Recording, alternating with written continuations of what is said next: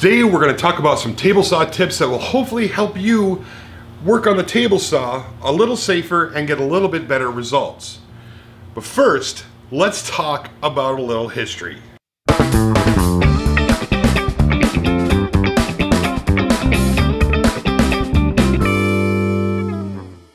The circular saw blade, something we use every day out in the shop, was actually invented by a woman in 1760s-ish and later patented by Samuel Miller in 1777. Tabitha Babbitt is a Shaker woman who saw the men out doing the old over-under saw, cutting up some slabs. And seeing how hard they were working, she was actually inspired to invent what we now know as the modern day circular saw blade. So the first table saw wasn't available until 1885, at least not commercially. And it was only available in one catalog. That was M.F. and John Barnes and Company, and it was out of Rockford, Illinois. And guess what? You powered it with your foot. It was a treadle table saw. That's cool. So I get asked a lot about what saw blades I recommend, and I am not the person to ask for that. There are guys out there who know a lot more about saw blades than I do. I'm a minimalist when it comes to saw blades. I keep 3 saw blades in the shop for my table saw.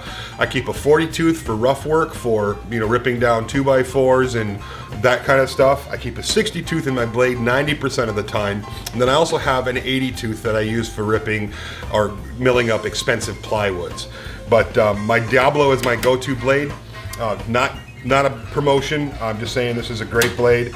It's not the cheapest one out there, but it is far from the really expensive saw blades that you see out there on the market. Probably the biggest mistake most of us make is not keeping our blades sharp. We just run a blade till it's dull. But really the best option is to make sure that you keep your blade sharp and clean. Now this one is a really bad example. I've been cutting a lot of yellow pine with a lot of pitch in it, so it's got some buildup, and I'm about to change my blade. Now, it goes without saying, and I know a lot of us forget to, but you really should unplug your table saw when you're changing the blade. Very important, just unplug it. It takes a half a second. When you install a new blade in your saw, the very first thing that you should do is plug it back in, step out of the plane of the blade so you're off to the side, and turn it on. I've had some really expensive saw blades in the past dislodge teeth. Brand spanking new blades dislodge teeth right off the go.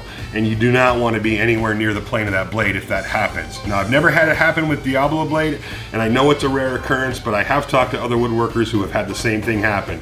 Always turn your blade on when you're outside of that plane to make sure that your teeth are all very secure on the blade. Now I know you guys have seen me do some really wild things with table saws, at least those of you who've been subscribed for a while. But I have a couple of rules that help keep me safe. First of all, if I can touch the blade with my thumb and the fence with my finger, I'm using a push stick or a push shoe. If it's more than that, I can keep my hand safely away from the blade, then I'll use my hand. Otherwise, that's my safety zone. That's what I do for myself. So let's talk about push sticks and push shoes. These are the 2 things that I keep right next to my table saw at all times. This is a push stick. This is what's commonly referred to as a shoe.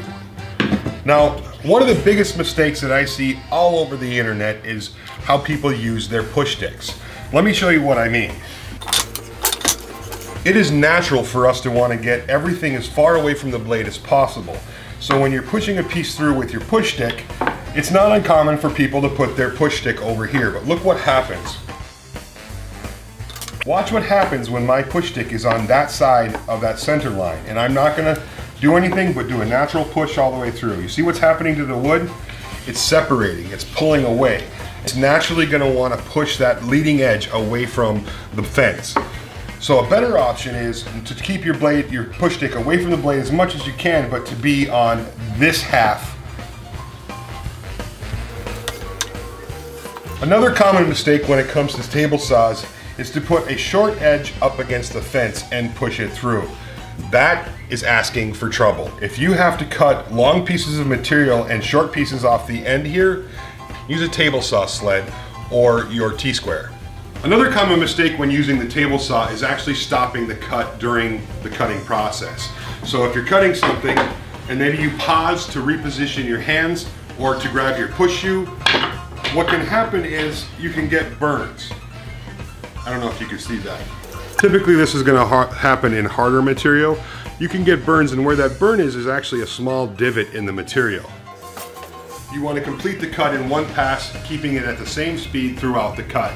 That's going to keep the pressure on the blade even throughout the cut, going to give you the best quality cut that you can get.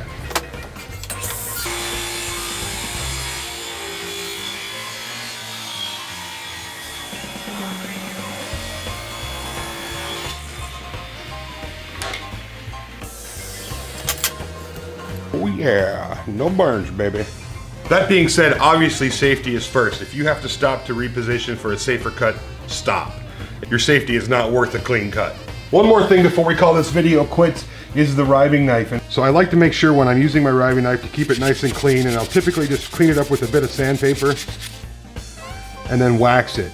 I want to be able to put a very flat piece of wood up against this side of my saw and have my riving knife just past that. So when I push on that, you'll see the riving knife moves this way just a little bit. And I do mean just, like less than 5 or 6 thousandths of an inch. So just bend the riving knife a little bit so it's just to this side of the blade. So what that does is effectively create something of a featherboard of sorts. So those are just a couple of tips that I use in my shop every day. Now, table saw safety is really important, and there's lots of great videos out there about table saw safety. So if you're just getting into the hobby and you bought yourself a table saw and want to learn more about it, look around. There's tons and tons of really good information out there. Thank you so much for watching. I hope you enjoyed these tips. Now, if you have a comment or something to say about table saw safety, or a tip, or maybe a little bit of history about the table saw, put it in the comment section below so people who are new to the industry or new to woodworking can go down there and read that. Who knows, maybe you'll save somebody's finger. That's always a good thing. You know, if you're new to my channel, I'd like to invite you to subscribe. If you're not new here, you know I love you. You sexy beast.